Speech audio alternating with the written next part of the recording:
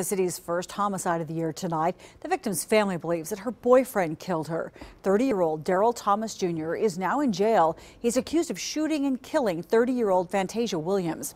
2 Works For You reporter Corley Peel is live in Muskogee with how police found him.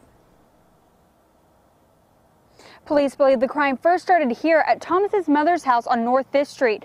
One neighbor says this tragedy happened too close to home. This neighborhood's really quiet.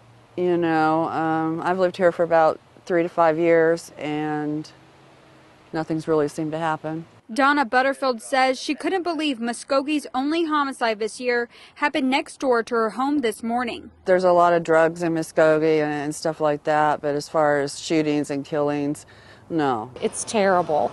Terrible that we would have that happen right here in our small community. Police say the shooting happened sometime before 2 a.m. at a home near the 700 block of North 5th Street.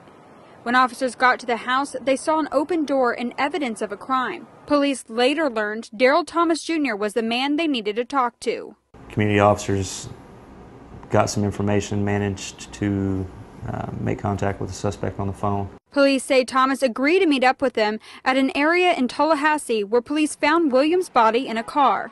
At that point, they took him into custody without any incident. Williams' sister tells me the mother of 2 was in a relationship with Thomas. Butterfield says she just hopes the family can have peace. I pray for the kids. It's really sad.